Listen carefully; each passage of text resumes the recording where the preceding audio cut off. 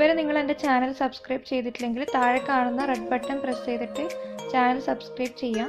പിന്നെ നോട്ടിഫിക്കേഷൻ കിട്ടാൻ വേണ്ടിയിട്ട് തൊട്ടപ്പുറമുള്ള ബെൽ ഐക്കൺ കൂടി ക്ലിക്ക് ചെയ്യാം.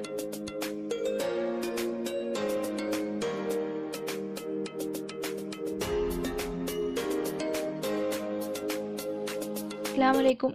എല്ലാവരും ഇഫ്താറിൻ്റെ ഒരുക്കത്തിലൊക്കെ ആയിരിക്കും. അതുകൊണ്ട് നമുക്ക് ഇഫ്താറിന് പറ്റിയ ഒരു നല്ലൊരു മിൽക്ക് ഷേക്ക് ഇന്ന് റെഡിയാക്കി എടുക്കാം. ഞാനിത് 2 മിൽക്ക് ഷേക്ക് കൂടിയിട്ട് മിക്സ് ചെയ്തിട്ടാണ് ചെയ്യുന്നത്. ചെയ്യുമ്പോൾ ഈ മിൽക്ക് ഷേക്ക് നല്ല ടേസ്റ്റിയാണ്. അപ്പോൾ ആദ്യം നമുക്ക് ഏലക്കായ് വെച്ചിട്ടൊരു നല്ലൊരു മിൽക്ക് ഷേക്ക് ഉണ്ടാക്കിയെടുക്കാം. മിക്സിയിലേക്ക് നല്ല തണുപ്പിച്ച് വെച്ച പാല് ചേർത്ത് കൊടുക്കാം. ഈ പാല് ഞാൻ തിളപ്പിച്ചിട്ട് ഒന്ന് ചൂടാറിയതിന് ശേഷം ഫ്രീസറിൽ വെച്ചിട്ട് തണുപ്പിച്ചെടുത്ത പാലാണ്. ഞാൻ 1/2 കപ്പോളം തണുത്ത പാല് ചേർത്ത് കൊടുത്തിട്ടുണ്ട്. ഇനി ഇതിലേക്ക് നമുക്ക് ഒരു 1/2 ടീസ്പൂൺ ഏലക്കായ് പൊടിച്ചത് ചേർത്ത് കൊടുക്കാം.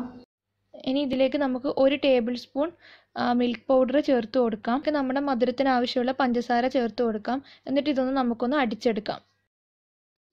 ഇതിവിടെ റെഡി ആയിട്ടുണ്ട്. ഇത് നമുക്കൊന്ന് അരിച്ചിട്ട് വേണം നമ്മുടെ ജ്യൂസ് ഗ്ലാസ്സിലേക്ക് ഒഴിച്ചു കൊടുക്കാൻ വേണ്ടിയിട്ട്.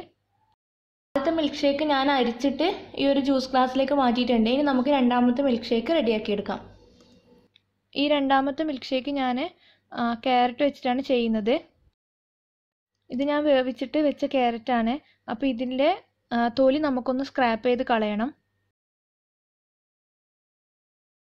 ഷേക്കൊക്കെ ഉണ്ടാക്കുമ്പോൾ ക്യാരറ്റിൻ്റെ തൊലി നന്നായിട്ട് സ്ക്രാപ്പ് ചെയ്ത് കളഞ്ഞിട്ട് തന്നെ ചെയ്യണം. എന്നിട്ട് ഇത് നമുക്കൊന്ന് ചെറിയ പീസായിട്ട് ഒരു മിക്സിയുടെ ബൗളിലേക്ക് മാറ്റാം.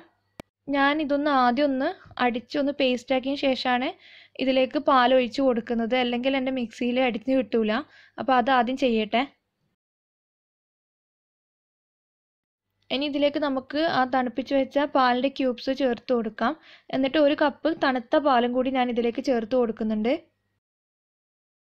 അടിച്ചെടുക്കുന്ന സമയത്ത് ക്യാരറ്റ് ആയതുകൊണ്ട് തന്നെ നന്നായിട്ട് തിക്കായിട്ട് പോകും. അപ്പോൾ നിങ്ങൾക്ക് കുറച്ച് തിക്കായിട്ട് വേണമെന്നുണ്ടെങ്കിൽ പാലിൻ്റെ അളവ് കുറച്ചാൽ മതി. ഇനി കൂടുതൽ വേണമെന്നുണ്ടെങ്കിൽ പാലിൻ്റെ അളവ് കൂട്ടാം. 1 ടേബിൾ സ്പൂൺ മിൽക്ക് പൗഡറും നമ്മുടെ മധുരത്തിന് ആവശ്യമുള്ള പഞ്ചസാരയും ചേർത്ത് കൊടുക്കാം. ഇനി ഇത് നമുക്ക് അടിച്ചെടുക്കണം. ഇതിൽ മിൽക്ക് പൗഡർ ഓപ്ഷനിലാണ്. ഞാനിപ്പോൾ ഇതിലേക്ക് മിൽക്ക് പൗഡർ ചേർക്കാൻ കാരണം നമ്മുടെ ക്യാരറ്റിൻ്റെ ആ ഒരു പച്ചച്ചവ ഇല്ലാണ്ടിരിക്കാൻ വേണ്ടിയിട്ടാണ്. ഈ മിൽക്ക് പൗഡറും ഹണിയും ആണ് ഞാൻ ആ സ്മെല്ല് കളയാൻ വേണ്ടി ഈ ഒരു ജ്യൂസിൽ യൂസ് ചെയ്യുന്നത്. നിങ്ങൾക്ക് വേണമെങ്കിൽ മിൽക്ക് പൗഡറിന് പകരം ഐസ്ക്രീം, 1 സ്കൂപ്പ് ഐസ്ക്രീം ഇട്ട് കൊടുത്താൽ മതി. അല്ലെങ്കിൽ 1-2 ടേബിൾ സ്പൂൺ മിൽക്ക് മെയ്ഡും ചേർത്ത് കൊടുത്താൽ മതി. ഞാൻ ഈ ഗ്ലാസിൻ്റെ നടുവിലേക്ക് 1 ടേബിൾ സ്പൂൺ ഹണി ഒഴിച്ചു കൊടുക്കുന്നുണ്ട്.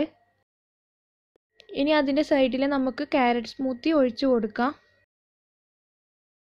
ഇത് നിങ്ങൾക്ക് ഇങ്ങനെ വേണമെങ്കിൽ ഇങ്ങനെ സെർവ് ചെയ്യാം. അല്ലാന്നുണ്ടെങ്കിൽ ഇതുപോലെ മിക്സ് ചെയ്തിട്ടും സെർവ് ചെയ്യാം.